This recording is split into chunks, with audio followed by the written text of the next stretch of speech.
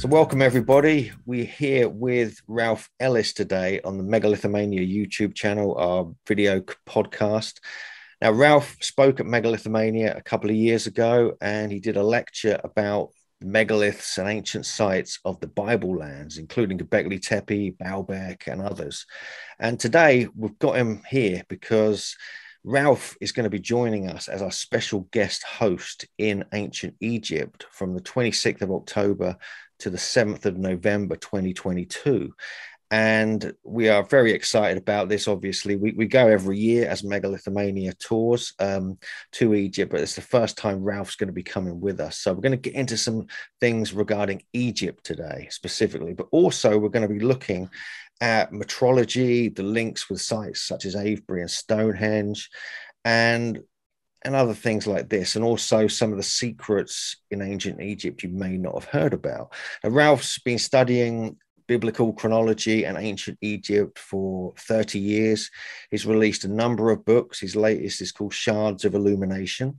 And one of his classics is Thoth, Architect of the Universe. I actually have the old version here and the new version. And so we've got, it's a great book. I read it many years ago, you know, almost soon after it came out, actually. And it really gets into this idea of this ancient global system, like these sites almost like represent maps, and they encode all this metrology and these other elements which absolutely fascinate me and should fascinate any megalithomaniacs. So we're going to start talking about that today before we get into the whole Egyptian story. So how are you doing, Ralph? Great to have you here. Yeah, great to be with you, Hugh. And yeah, looking forward to the trip. Sounds great. Yeah, I mean, one of the other things about the trip, I think, which is that we've got the private access to the Assyrian, and the Serapeum is now open as well. And I understand that they may have been closed last time you were there. So what, you know, what? Yes. So I mean, these are two things, two of the highlights of the trip, really. But what you know, before we get into the official kind of questions we've got lined up, what got you fascinated by ancient Egypt in the first place? Yeah, I actually started on the biblical research first. So I've been doing the biblical research ever since I was a kid. So ever since age 14. I didn't really get into the Egyptian side of it until sort of in the early 90s, when some of these more esoteric books were coming out about Egypt. And so I decided to start looking at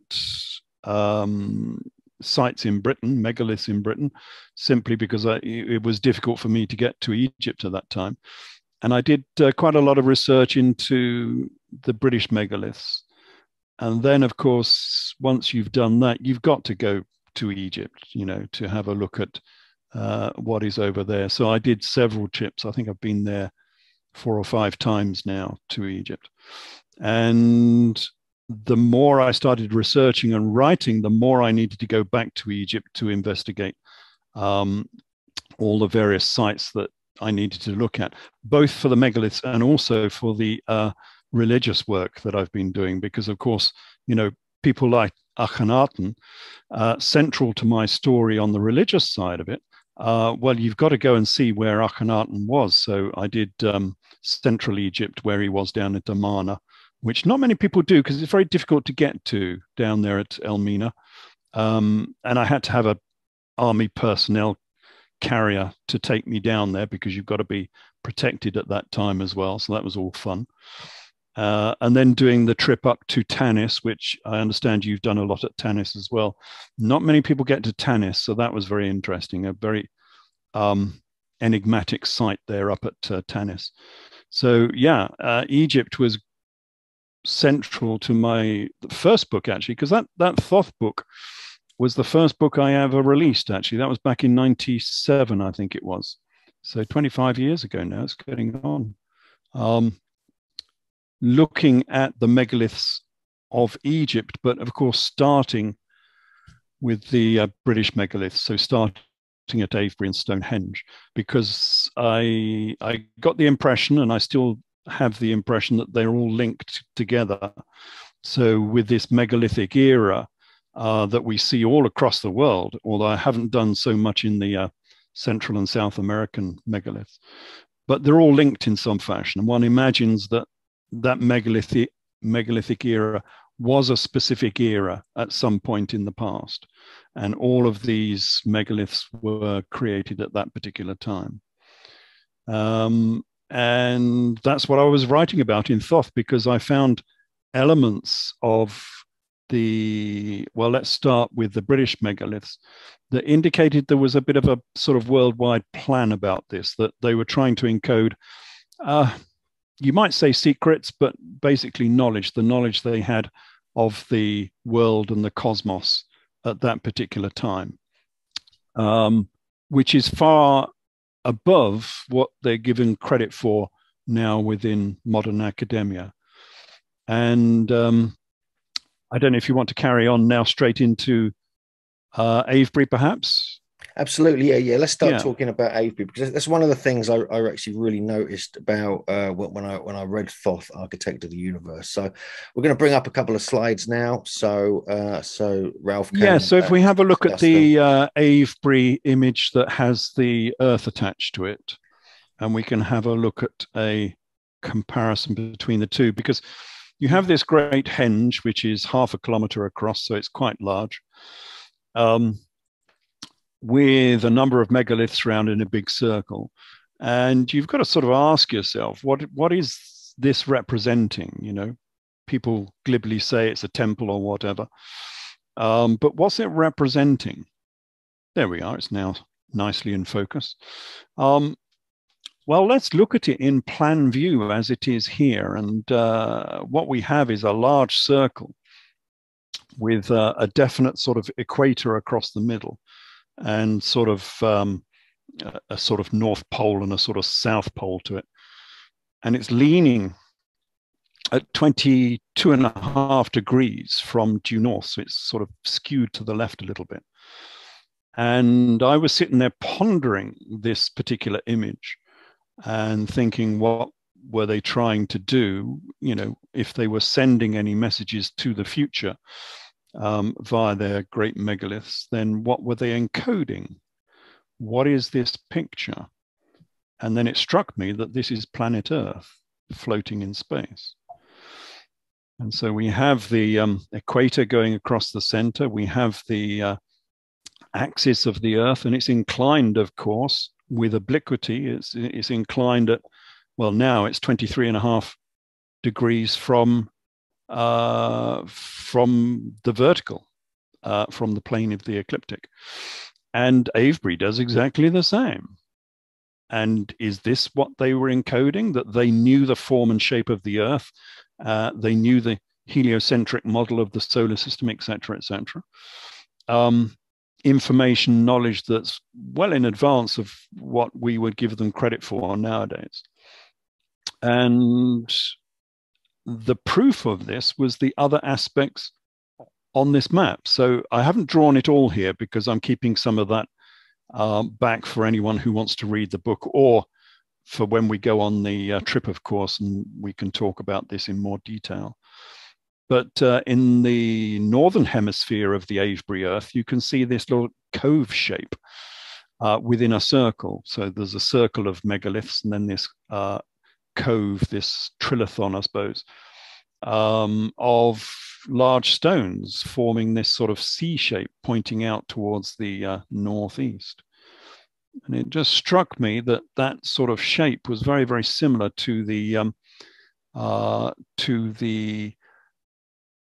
main sarsen stones we see at Stonehenge. So that forms a C shape as well at Stonehenge, pointing out towards the northeast, exactly the same as this does.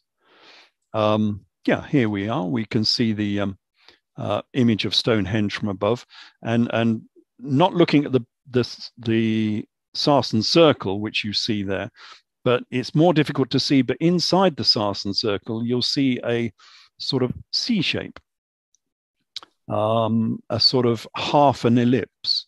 And that's the element that I was thinking is encoded into the Avebury circle. And so it's sort of marking Stonehenge on the Avebury Earth. And if you count up the number of stones that go around that particular C shape at Avebury, you end up with 26 stones. And if you double that, you get 252, which is the latitude of Stonehenge in Wiltshire. So it's like it's encoding the actual latitude of Stonehenge within the Avebury Circle, as if they knew how to divide up the Earth into latitude and longitude. And that was proven. I've not shown it on the diagram, but there's another circle inside the Avebury Henge in the southern hemisphere, as it were. And that equates to another artifact on the face of the Earth down in the southern hemisphere. And that's very interesting because, of course, that's indicating that whoever designed Avebury not only knew the form and shape of the Earth and knew where Stonehenge was in the northern hemisphere, but they also knew of a specific artifact down in the southern hemisphere as well, and marked it with the correct line of latitude as well. That is very, very interesting. It's good to get this up there. I mean, it's one of the things that one of our inspirations for Megalithomania is obviously the work of John Michel. And as you mentioned this idea that it's like marking its own latitude. And I think it was John that actually found that the exact latitude of Avebury is 360 divided by 7, and then the latitude jumps out. So clearly Avebury is 1/7 of the way around the planet. Yes, if you look on that diagram that you've got up there, you'll see next to the red marker, it gives the latitude north, and it says 52, 25, 45, I think it is, or 40, 48. So 51 degrees, 25 minutes and 45 seconds it is. And if you do 360 divided by 7, that is exactly the latitude of Avebury. And it puts it in the pub car park. And I don't know if you've been to Avebury, people listening, but in the center of the henge, there is a pub there. And that latitude puts you in the pub car park in the center of Avebury. So it's pretty accurate. So that is fascinating. So basically, just to point out the most important part of Avebury is the pub. I think even the ancients saw that coming. That is very impressive. It's probably been there for 5,000 years. So this geodesy, this kind of layout of the way these sites are on the planet is unbelievable, really. I mean, you've done work obviously relating to the Giza Plateau as well, and how that fits in with the kind of systems that you were covering. Just before we zoom over there, if we just have a look at that Stonehenge image again as well, the Stonehenge, the Stonehenge image with that one. And you'll see there's a henge around Stonehenge as well. So we have the Stonehenge in the middle, but then we have an earthwork henge around the perimeter. And inside that earthen henge, you'll see 2 round, smaller ditch ring systems. And they are interesting as well because they equate exactly with the precession of the equinox of the Earth. And so if we go on to the image of Stonehenge and the Earth together, that one, you will see that on the right-hand side, we have the real Earth, and the Earth precesses like a gyroscope, and it forms a circle to the north and to the south of the axis of the Earth. And you can see the circles. I've drawn them in there. On the right-hand side. But if you look on the left-hand side and we look at Stonehenge, you'll see that Stonehenge has exactly the same 2 little circles, the 2 little circles we saw on the plan view of Stonehenge. And they appear to be marking the precession of the equinox of the Earth. And they're pretty much in exactly the same sort of angle as the angle of the Earth. So the angle of the Earth at present is 23.5 degrees. Now, this procession, if that's what this is, if this is a processional diagram drawn in this, megalithic earthwork at Stonehenge, they give the angle of obliquity at 22.5 degrees. Not quite the same, 1 degree difference. Now, that's interesting because that might be able to date Stonehenge for us, because, of course, the angle of obliquity changes over a 40,000 year cycle. And we have measured that cycle and we know exactly what that cycle is. And so the Earth had an angle of obliquity of 22.5 degrees, as in the Stonehenge diagram, 30,000 years ago. That is so ancient. That is, I mean, we know the wooden post holes, the pine post holes, are definitely around 10,000 years old. Yes. So are you suggesting that this is kind of inkling it could be 3 times as old as that? Yes. Well, I was expecting, when I measured this, I was expecting 10,500 BC, of course, like most people would. And of course, I looked it up on it. All this has been plotted by, I forget the name of the professor now. Anyway, you can find it all online, and it's all been plotted out for the previous. He's done 20 million years anyway of obliquity. He's gone back 20 million years and given the precise cycle of it. And of course, it wasn't 10,000 years ago. It's the other way. So 10,000 years in the future, it will be 22.5 degrees. But going back into the past, the closest we have is 30,000 years ago. And that sort of surprised me. So if that is what Stonehenge is trying to tell us, then it's indicating that Stonehenge is 30,000 years old. That was a bit of a shocker to me, but there we go.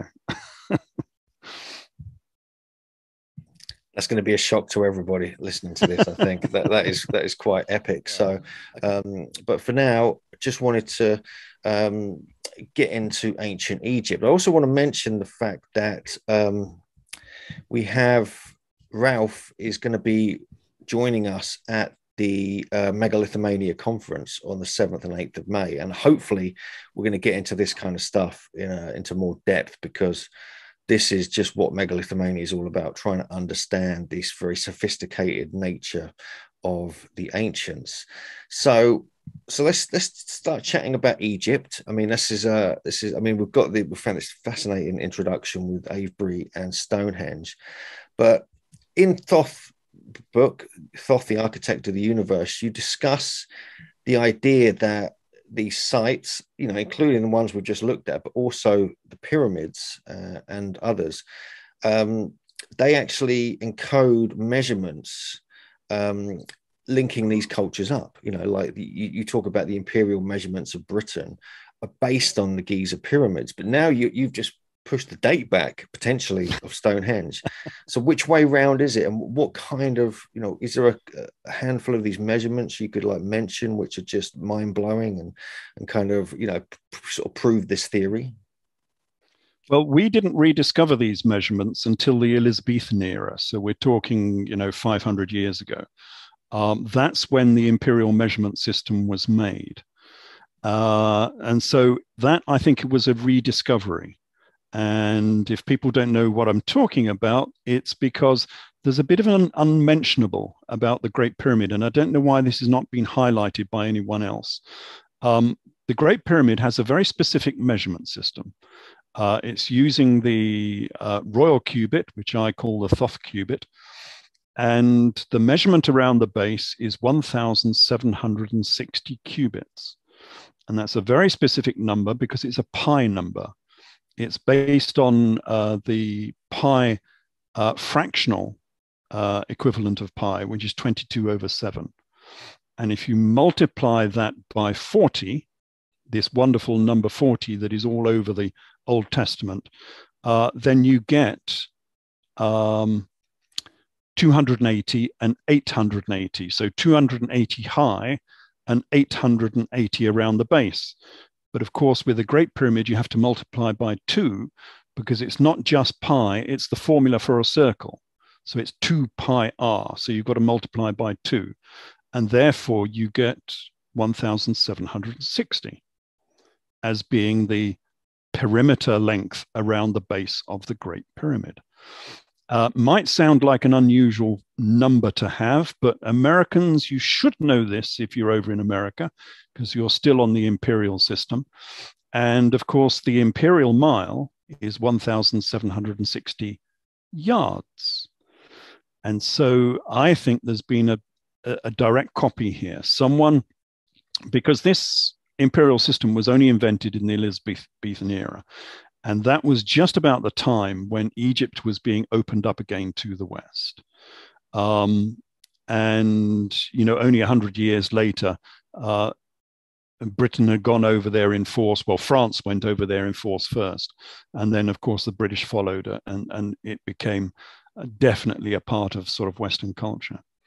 And I think that some point in the mid to late 1500s, someone had been to Giza and they had found this measurement system, because we appear to be using it in the imperial system. So the imperial system is, and you have to ask yourself why we have such a crazy system. So we have a chain is 22 yards. That's the length of a cricket pitch. You don't play cricket in America, but there we go, is 22 yards. A rod is 5.5 yards.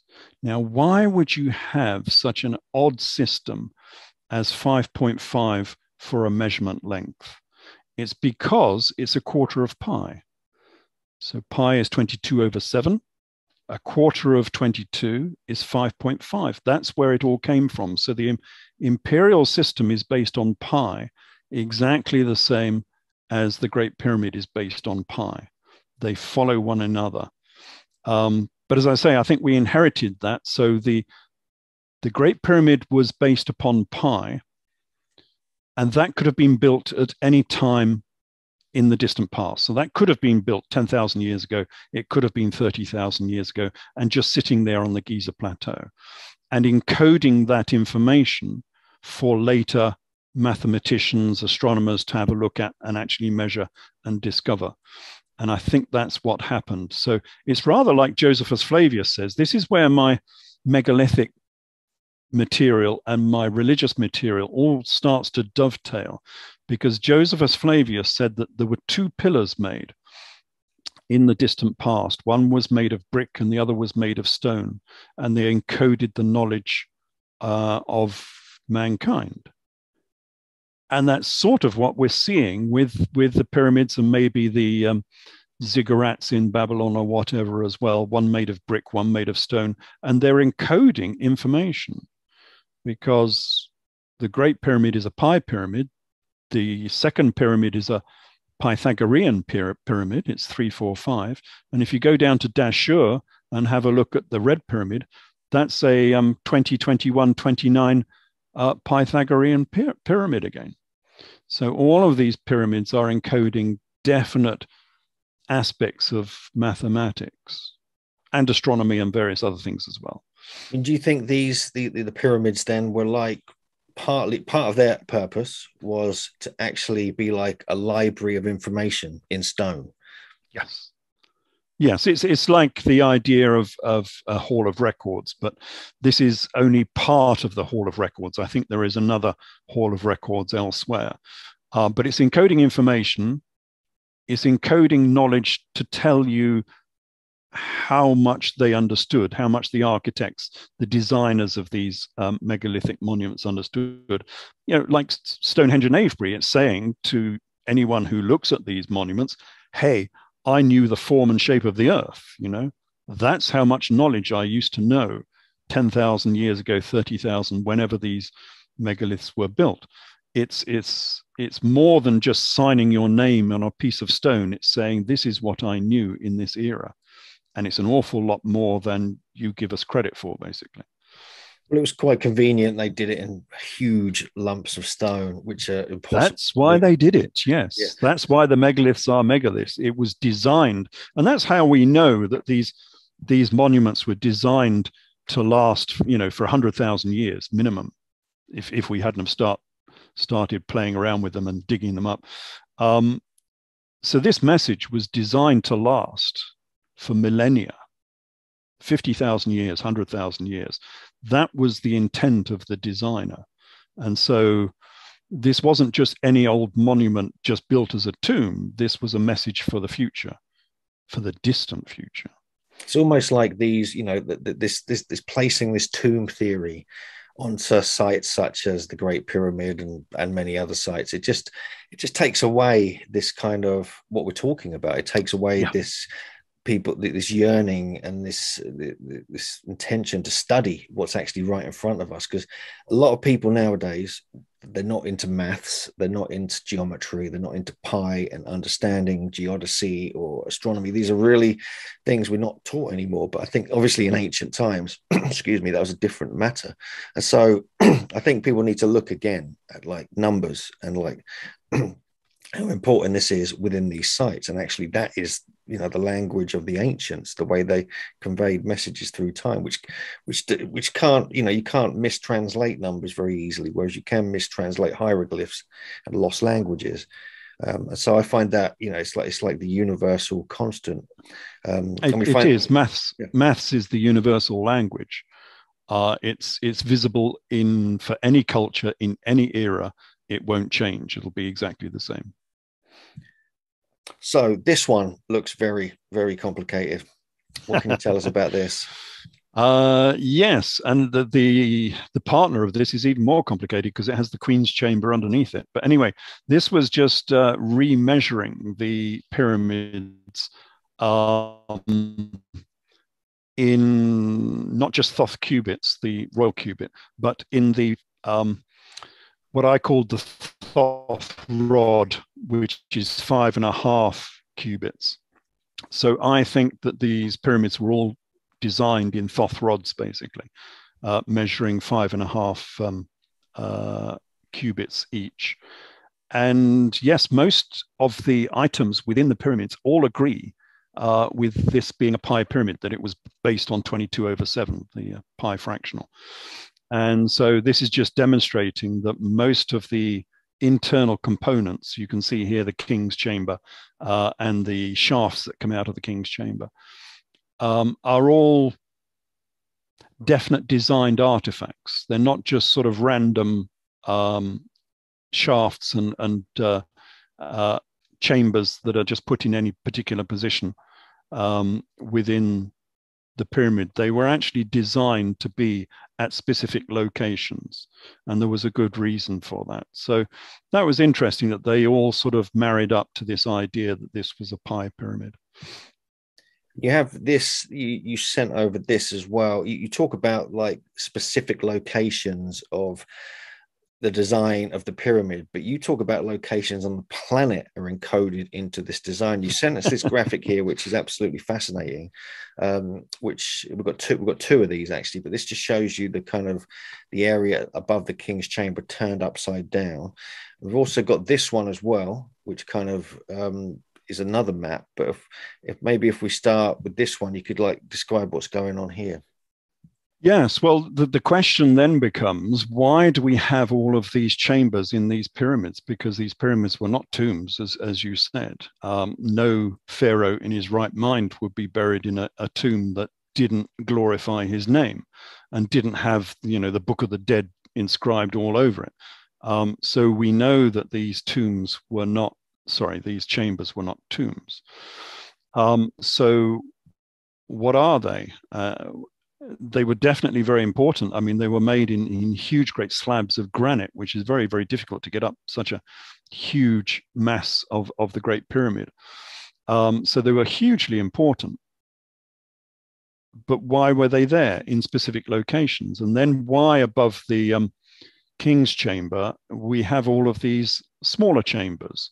Obviously on this diagram, they're upside down, but these are known as the relieving chambers. And they serve absolutely no purpose. They called them relieving chambers because they thought they were relieving stresses on the top of the King's Chamber. But of course, they're doing no such thing. All they're doing is holding up the mass of air that's above them, which is, probably about 1 kilo maybe. You might as well have put the angled roof of the chamber above the first ceiling. But they didn't. They added 1, 2, 3, 4, 5 of these ceilings above the king's chamber for no good reason.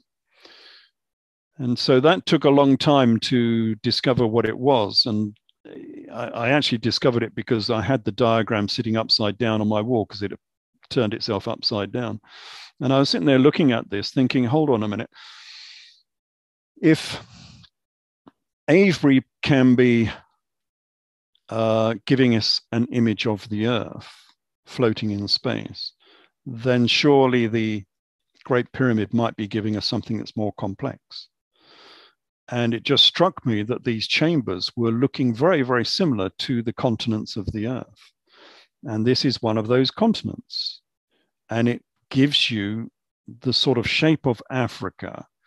But more than that, it gives you the lines of latitude that are associated with Africa as well. So now we have a rationale for why we have these relieving chambers. They're not just ridiculous items attached to the top of the king's chamber. Each one of them gives a line of latitude, well, a line of 10 degrees of latitude. And so we go all the way from 30 north to 30 south on Africa, and then capped at the base there, obviously up the other way it will be on top, with the angled roof beams of the chamber. And so we have a complete image, as it were, of Africa being drawn in megalithic stone. And if we go back to the full image of all of the chambers in the king's chamber, in the Great Pyramid, the other one going the other way, that one, we see that the other chambers in the Great Pyramid might be indicating parts, continents of the Earth as well. So we have this massive great chamber that leads up to the king's chamber. It's the Grand Gallery, and it's a pathway that runs up towards the king's chamber, but it's got this roof that is, I don't know what it is actually. It's probably about 30 cubits, 15 meters high. Anyway, it's an enormous great gallery that runs up towards the king's chamber, and it has absolutely no rational reason for it being there. Lots of people have speculated why it's there. I mean, it's a very difficult thing to actually design and build into your pyramid, and yet it seems to have no reason for it being there. But of course, if it's taken in profile like this, and you look at it as being the continents of the Earth, well, it's indicating that it's the whole of Asia. And then the little antechamber, which is just there before you get to the king's chamber, is the Arabias before you get to the continent of Africa. And so, like Avebury, which is giving you an image of the Earth, here in the Great Pyramid, we're getting an image of the continents of the Earth, a very detailed image of the continents of the Earth. And again, there's only one reason for doing that. It's the designer is showing off the amount of knowledge and information they had in this era. It's saying, look, we knew the form and shape of the Earth. And the other reason why you might want to do that is because, well, you have a map here. And what do you do with maps? You mark something on it. And so what we could have here is a sort of X marks the spot. If you have a map, then maybe we're marking something upon that map. And that was something I went looking for in the next book, which was called K2 Quest of the Gods. So yeah, I think they were actually marking something on this map. So we have a map. put an X on it, and you can go and have a look there and see what you find. So this K2 book. This is the theory that, based upon the work you were doing here, then you believe you found maybe the Hall of Records isn't in Egypt; it's somewhere completely different. I mean, Yes. because you went out there as well, didn't you? You went out to. I did, because the rationale was because everyone was looking for a Hall of Records. I'm not entirely sure how old this idea is for a Hall of Records, but there was always some idea that there was some knowledge that had been stored from the ancient times, sort of like a Library of Alexandria that had been buried somewhere, and you could go and discover it. But it always struck me that you would never, if there was such a place, you would never place it on the Giza Plateau or someone, in the Nile Delta, where someone digging a well would go and find it just digging a well. You would want it to be in a more sort of secure location than that. And of course, if you have an image of all of the continents of the Earth, then you can put it somewhere much more remote and much more secure. And that brings us on. I don't know if I put it on there, the star shaft pointing diagram. I think it was the last diagram in the list. Because, that's the door. We could talk about that before we go on to.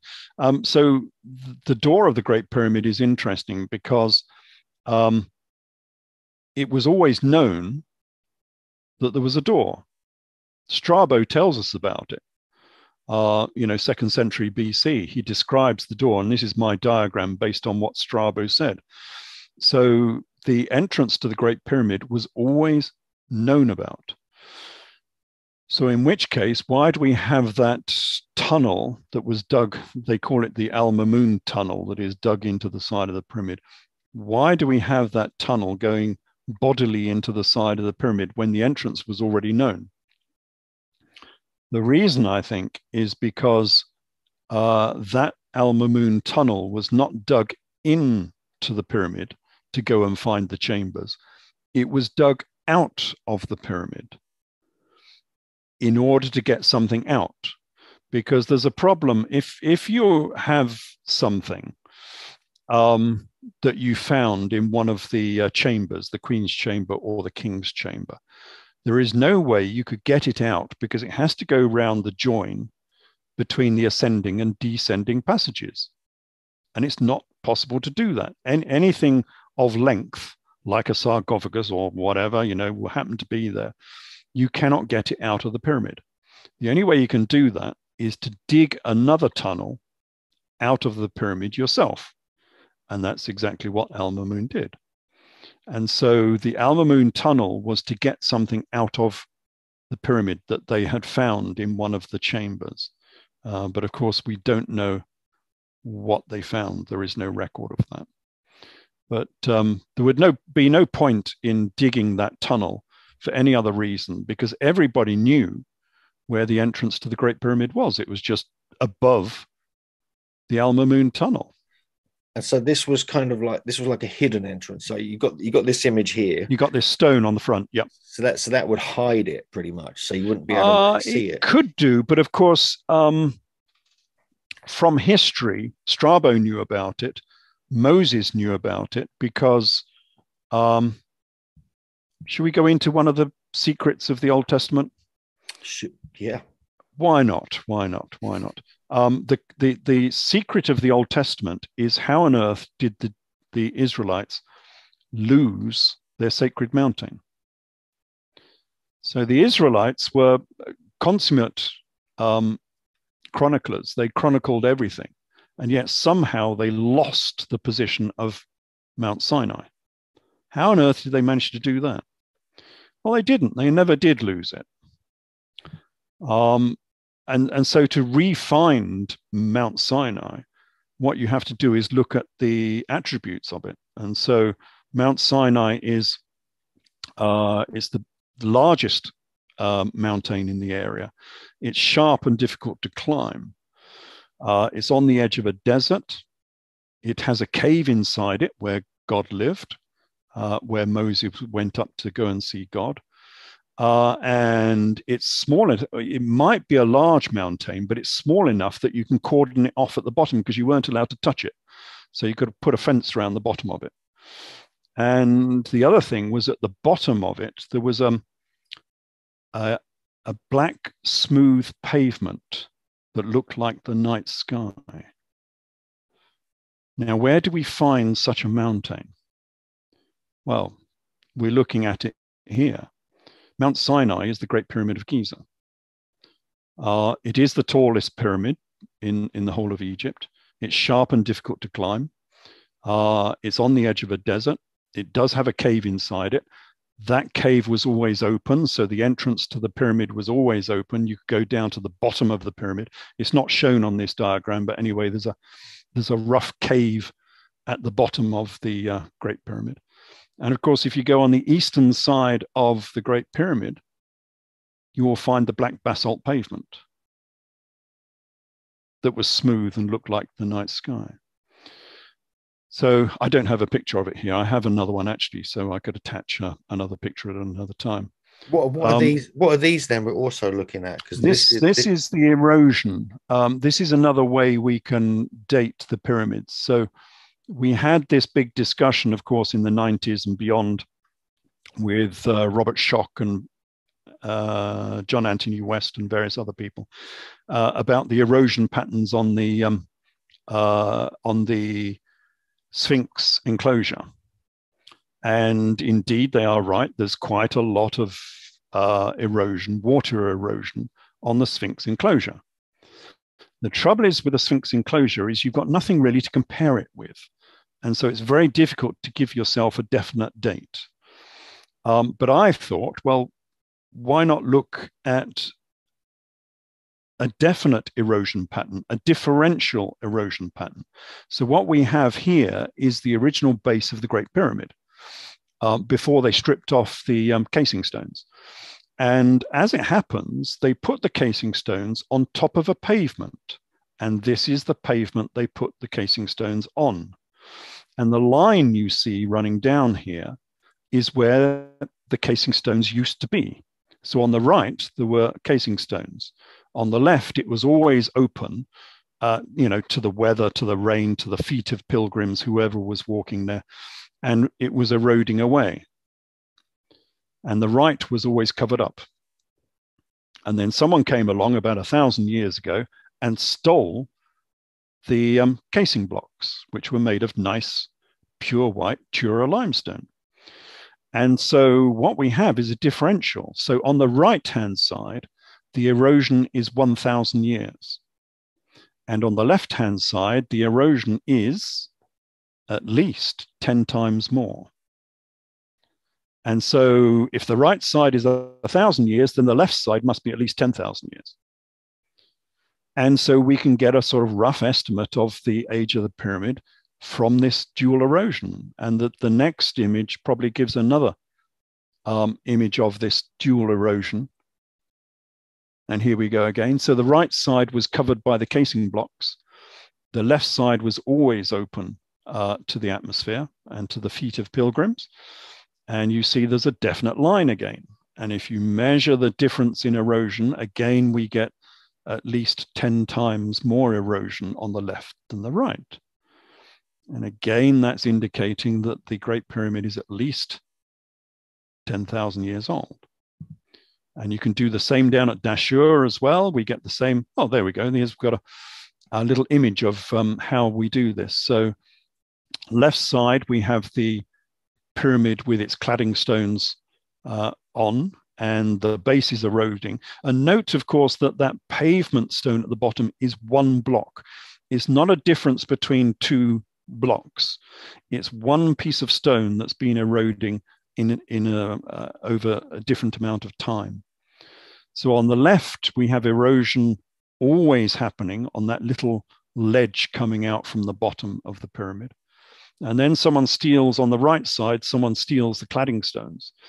And now we get erosion on both sides of that pavement stone at the bottom. And as I say, the erosion differential is at least 10 times between the two.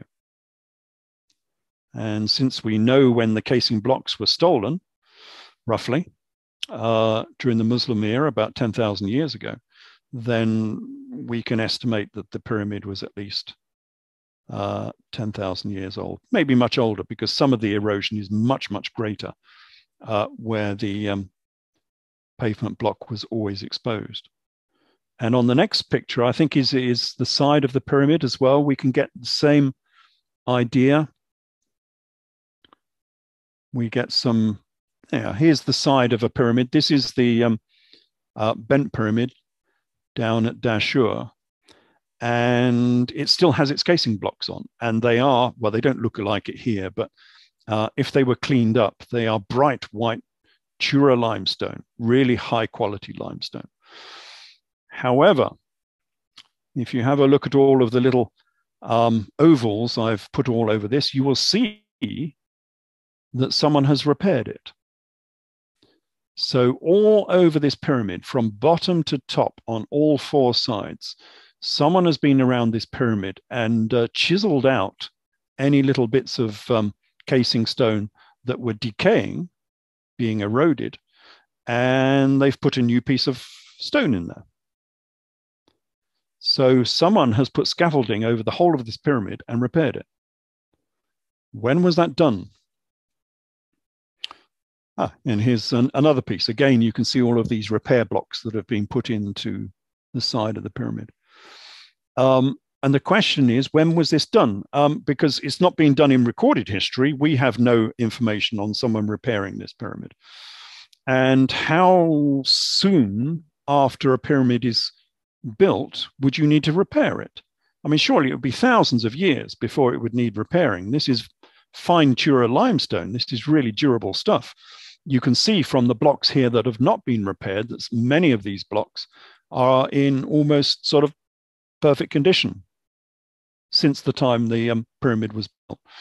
And of course, stone is not uniform. You know, some blocks will be stronger than others. Some will have inclusions or fractures in them, and so they need repairing. But it would be thousands of years after the pyramid was constructed that it would need repairing. So when was this done? Well, this pyramid is only really associated with one particular pharaoh, and that was Snorfru or Snefru, old dynasty. So we're talking, I don't know when he was around. It's about 2,400 years ago. Anyway, sorry, 2,400 BC, 4,400 years ago. And he's the pharaoh that's associated with this particular pyramid. But I'm pretty sure that these pyramids can last 4,000 years without needing repairing. So perhaps Snorfru didn't build this pyramid. Perhaps he repaired it.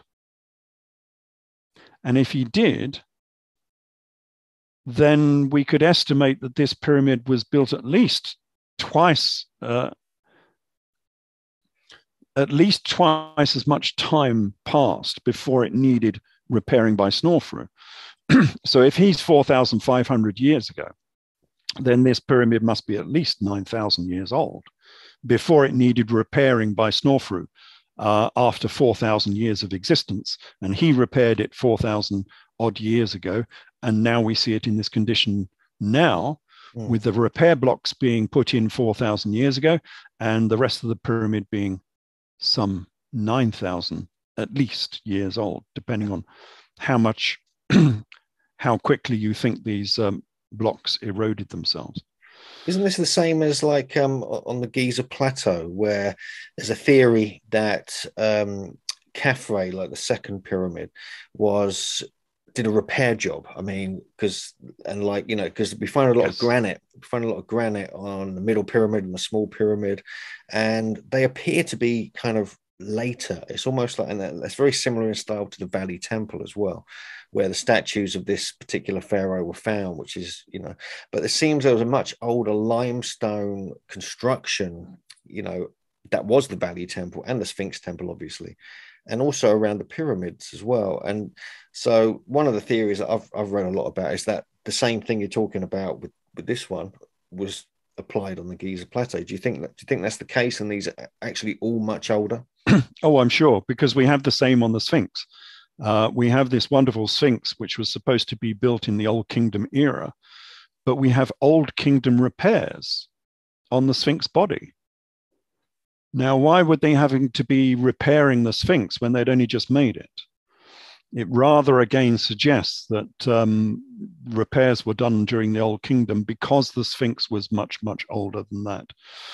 And of course, if the Sphinx was looking at the processional rise of Leo, as many people have suggested, then that would have been 10,500 BC. And that would equate with Old Kingdom pharaohs having to repair it in 2,500 BC. So again, yes, that would point in the same direction, and end any repairs that were done to the Kafur, Great Pyramids. Okay, that's fantastic. So yeah, so this is we're talking about some of the themes from Thoth, Architect of the Universe, and other parts of Ralph's books here. But I wanted to sort of change direction a little bit, Ralph, and maybe we could have a little look at something that fascinates me, and this is the story of Scota, or Scota. Yes. And because not only are we finding this fascinating story within Egypt itself, but there's an expanded story connecting with Britain again. So not only do we have the measurements and the connections possibly with Stonehenge and Avebury and things like this, but also I'm fascinated by this story from the Scota Chronicon. We actually wrote about this in one of Jim's recent book, because there's a story that was recorded in this ancient Scottish document that says that the Queen Scota from Egypt made her way via other places and settled and even founded Scotland, and ended up in Ireland, being buried there. So can you give us a little update on that, about a rough outline of that story? Yes, I read about this many years ago, and I thought the book I read didn't really do the information justice, and so I took a deeper dive into this and had and I actually followed the information around. I toured around all of the locations where I think they went to. And the interesting aspect is that, yes, this is recorded in Scota Chronicon, which is from the 14th century. So it's quite old in Scotland. It's the ancient history of Scotland. But it's also taken from the Lebor Gabála, which is 6th century in Ireland. And so we're going back a long way into the, dark, deep recesses of history here, that someone recorded that was an exile from Egypt that ended up in Ireland and Scotland. And that's interesting on its own. And of course, it's always taken as mythology. But if you read Scota Chronicon, it's quite apparent that there's a lot of information there. And so the first thing that sticks out is that it was Walter Boer, I think, wrote it. He had a copy of Manetho. Manetho is the 3rd century BC historian from Egypt, who wrote, and he virtually made the chronology that we have today for all of the pharaohs. That all of that chronology comes from Manetho, with various additions and modifications. Well, whoever wrote Scota Chronicon had the works of Manetho, because they follow his chronology. And the other interesting thing that I saw was it gives information about pharaohs who had been deleted from history. So it gives, it records the life of Akhenaten, who had been deleted from Egyptian history. And it appears that the people who were exiled, and they're given as Queen Scota and King Gaithalos, were actually Pharaoh I and Queen Ankhesenamun of the Amarna dynasty. And that makes sense, because we don't have many occasions within Egyptian history when a pharaoh would have been kicked out. Doesn't happen very often. And somehow these, Irish and Scottish chroniclers knew that there was a possible exile out of Egypt during the Amarna era. And that's exactly what happened, because, of course, Akhenaten and Nefertiti go missing. people say they died at Amarna, but there's no evidence whatsoever that they died at Amarna. And then later on, I and Ankhesenamun also go missing. So we have Pharaoh Akhenaten, and then a couple of minor pharaohs, which might have been Nefertiti. And then we go to King or Pharaoh Tutankhamun, who everybody knows about. And then we jump to Pharaoh I, and he was the next pharaoh after Tutankhamun.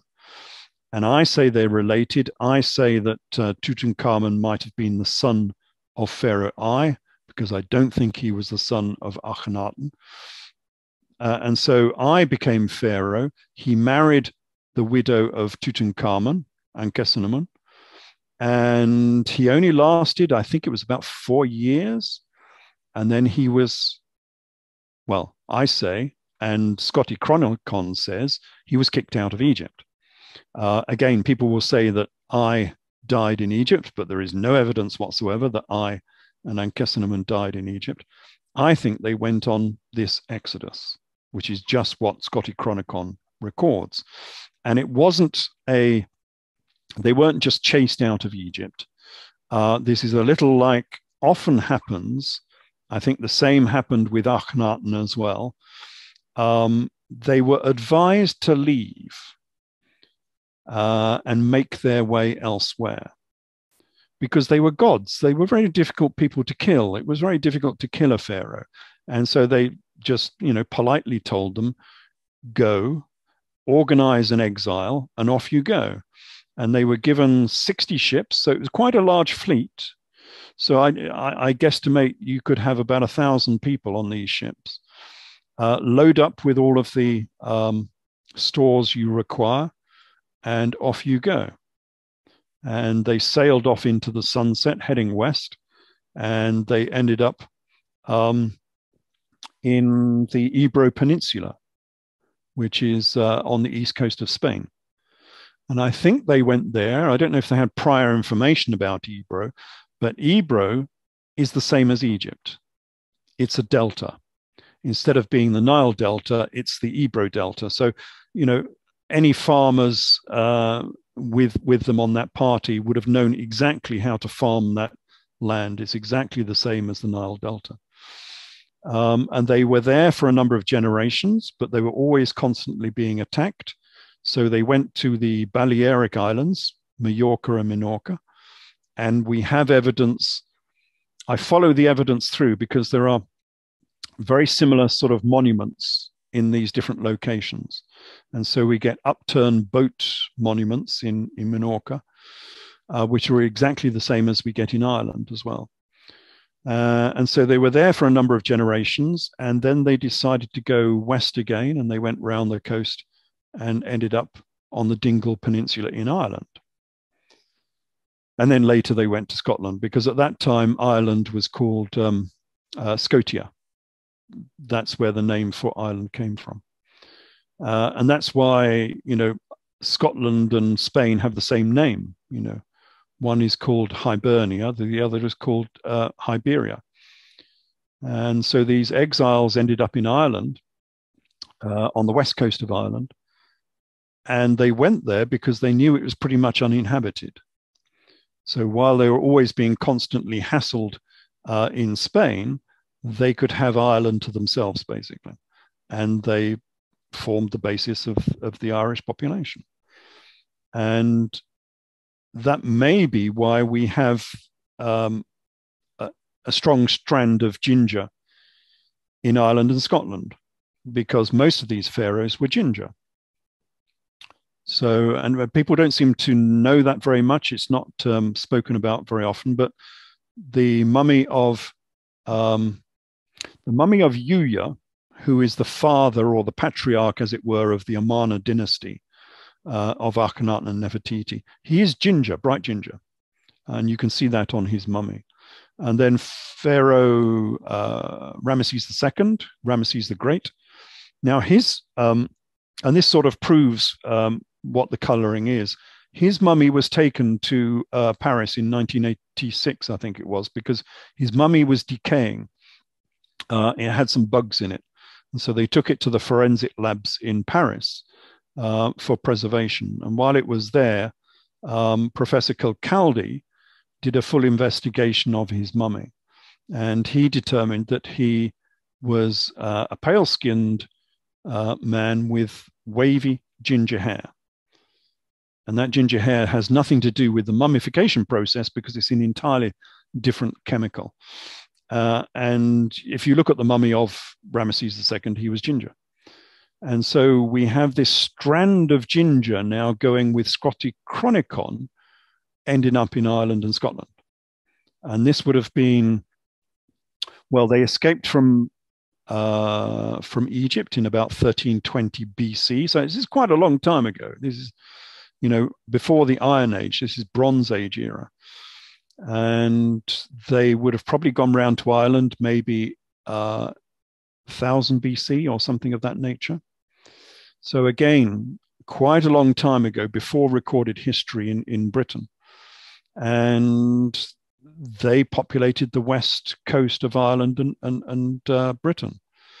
So it's an interesting story, and I find quite a lot of correspondence that sort of demonstrates that this exile is probably true. In Ireland itself, there's a grave site which is said to be the grave of Scota, and so, and I think that's in the northern kind of area, and people, and apparently it's marked as a grave, or it's become like this kind of legend. I mean, what do you know about that? And also the fact that in Ireland and in other parts of Britain, actually, in Wales, in like the mould area of Flintshire, plus I think down in Cornwall, they found these faience beads, which are very specifically an Egyptian design. Can you talk a little bit about her gravesite and the fact that there's, like, with these beads, there's evidence of Egyptian connections? Yes, there are quite a few Egyptian connections. The tomb of Scota is on the Dingle Peninsula, so that's on the west coast of Ireland. It's not marked very well. I had to search for it. I took a whole day searching for it with the help of the chief librarian in Dingle. And it's actually an outcrop of rock. So, and it's right by a stream. It's not where you'd want to put a grave. So I don't think that is the tomb of Scota. But anyway, on the Dingle Peninsula, you do find a lot of interesting artifacts which are similar. So we have the upturned boat tombs or churches, whatever they were used for, which are exactly the same as the ones on the Balearic Islands. And we have these, they call them, what do they call them? They call them fortresses. They have these big fortresses up and down the west coast of Ireland, but especially on the Dingle Peninsula. And they're not actually fortresses. They're actually theatres. And that sort of changes the whole dynamics of the population that were there. If you say it's a fortress, you've got this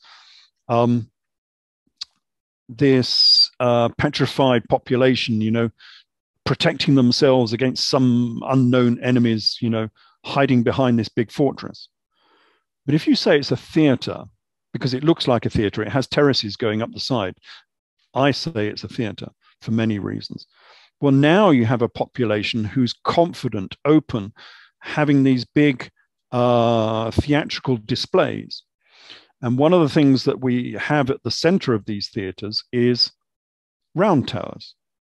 And you have exactly the same round towers on Minorca and Majorca, and you have them in Ireland as well, and you get them in Scotland. So we have this tradition of these funny old round towers, which I think are sort of like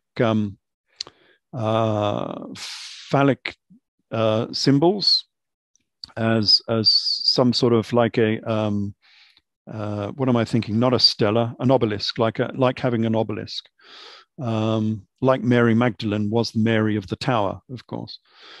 And we have these faience beads, as you say, which are typically, they came from Egypt, so they're glass basically, and they're man-made. And that sort of man-made artifact was not being made in Ireland, of course. They had to have come from elsewhere. And of course, one of the places they could have come from is on this exile from Egypt. Now, if they'd gone along with 60 boats, they would have taken as much goods as they possibly could, things they could trade, things they needed. And we know exactly what they took because we have the ship, I can never pronounce this name, it's the Olaloon wreck, which is on the southwest coast of modern Turkey, at Bodrum. And they found a wreck off the coast there, which was loaded with everything you would need to start a new civilization. And they say it's a trading boat, but I'm not entirely sure it's a trading boat because it's not carrying one good. It's carrying everything you would need for a civilization. And of course, we know when this boat sank, well, we have a good idea because it carried a signet ring from Nefertiti. So it's the same era. And this could have been exactly what these people were carrying on their boat, which was everything you needed for a civilization, including fish hooks and all of this sort of stuff, everything you would require. Glass ingots for making glass, copper ingots for making copper, bronze, for everything you would require was on this ship. And of course, if they had gone round to Ireland, they would have had all of this goods they could have traded. Faience beads and gold necklaces.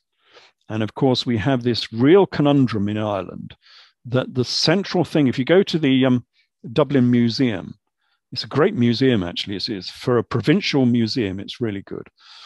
And one of the central elements we have are these gold necklaces, golden torques, they're known as, which could not have been made in Ireland. Ireland doesn't have that type of gold. It doesn't have enough gold.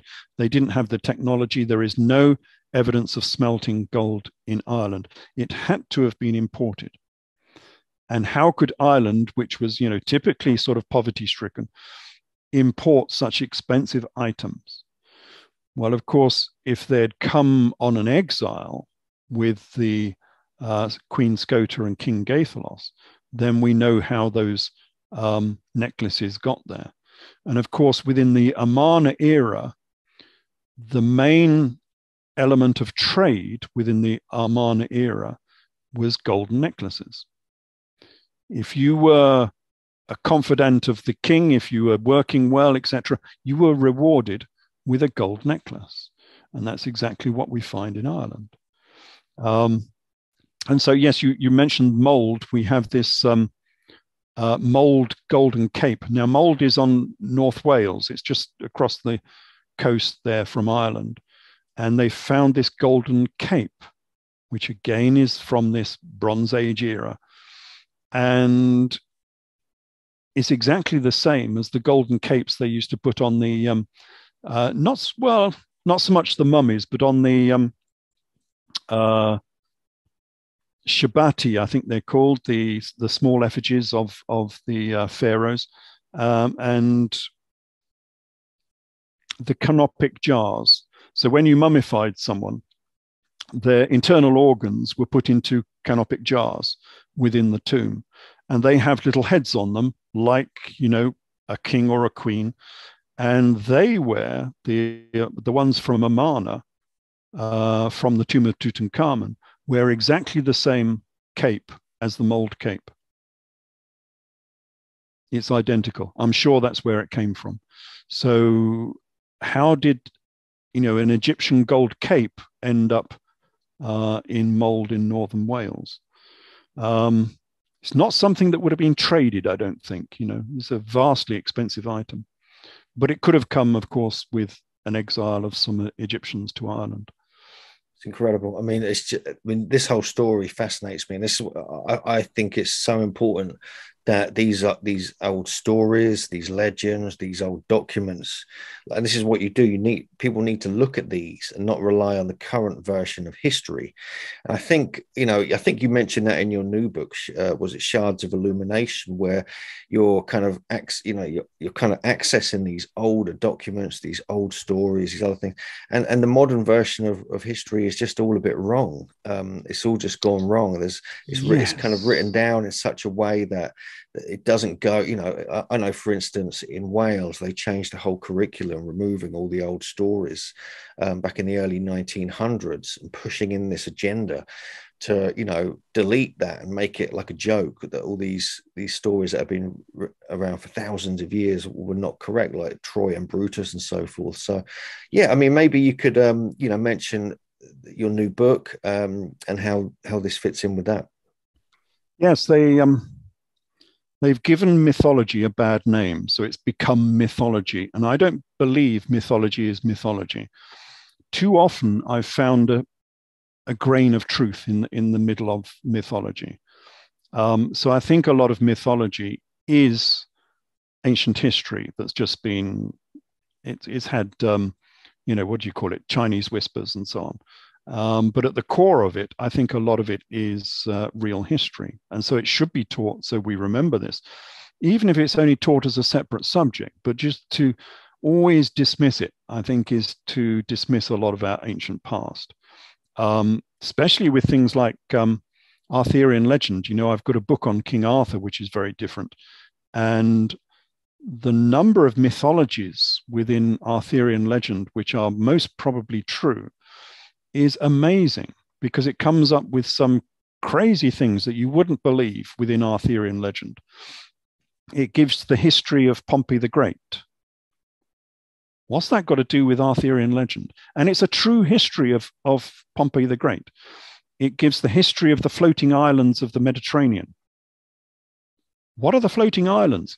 Well, the floating islands are what came off Santorini when Santorini blew up in 1600 BC. And Arthurian legend knows about it. It gives the history of Hippocrates in Rome with Emperor Augustus. What's that got to do with Arthurian legend? But I think it's true. What it's actually saying with this story of Hippocrates in Rome is probably true. So all these strange stories, which people would probably dismiss, have a kernel of truth within them, which is why I think things like Scoticronicon should be studied a little more seriously rather than just dismissing it. Well, okay, give the Orthodox history, but just tell the tale on one side at least and say, well, this is what they thought, back in the 14th century or the 6th century, this is what they thought was the history of Scotland. Because I think there's more than a grain of truth in Scoticronicon. And regards my new book, it's quite a big one again. A lot of my books are rather big. So King Jesus is about 500 pages. Jesus, King of Edessa, is about nearly 600. The Grail Cipher, which is obviously the Arthurian one, is about 600 pages. And the latest one is Shards of Illumination, and that's again 600 pages. And what I thought I'd do with that one was go through all the questions I've been asked over the last 5 years. So it's going back over the last 5 years. I've been asked lots of questions. I've written lots of answers to all of these questions, obviously questioning me about my works and so on, what I've declared. And given further explanation, because obviously if people are asking questions about that particular topic, then maybe I didn't explain it well enough in the first place in the original book. So I go through it again and again and try and explain it as best as I can. So it's quite an interesting book that jumps around from topic to topic all over the place. So within Shards, I think I've got nearly 400 questions and 400 answers on all sorts of topics. And I go into other things that people have been asking as well. So I do ancient history, theology, of course. A little bit on COVID as well, because we've had all sorts of strange things happening with the recent pandemic. So I answered some questions on that. Academia, lots of questions on academia, all sorts of different questions. What else do I do? Anyway, there's a whole range of topics in that book. So it's quite interesting. It's the sort of book you can dip into and dip out of, on every page is different.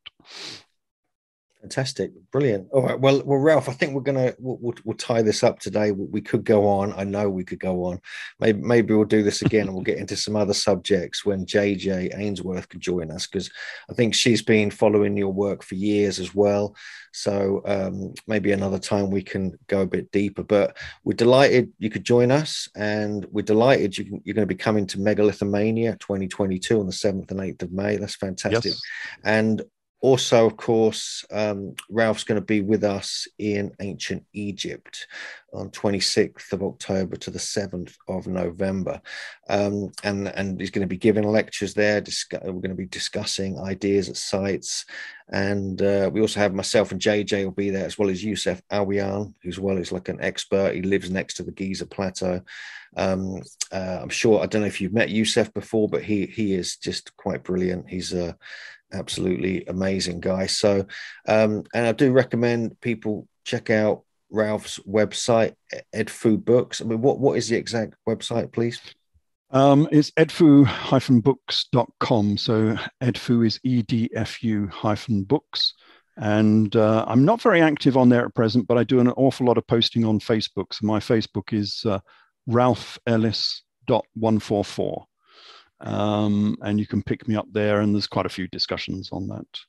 And also, Ralph has got a series of articles on ancient-origins.net and on the members area as well.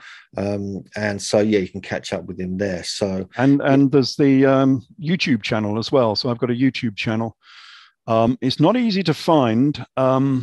If you dial in my name and something like, I don't know, Jesus Arthur and various other things, and then look for a thumbnail with a red and gold phoenix, and that will be my channel. We'll put the link in as well. Okay, because it doesn't come up. If you search for it on Google, it often doesn't come up. We'll put all the links below anyway. So thanks so much, Ralph. It's been a pleasure talking to you.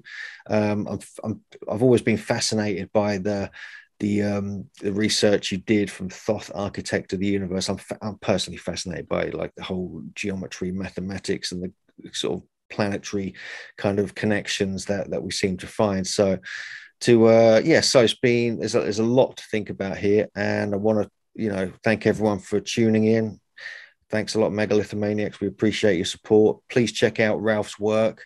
Please join us, all of us, at Megalithomania in May. And if you can, come to Egypt with us later in the year. So once again, take care, Megalithomaniacs. Thanks again, Ralph, and we'll see you soon.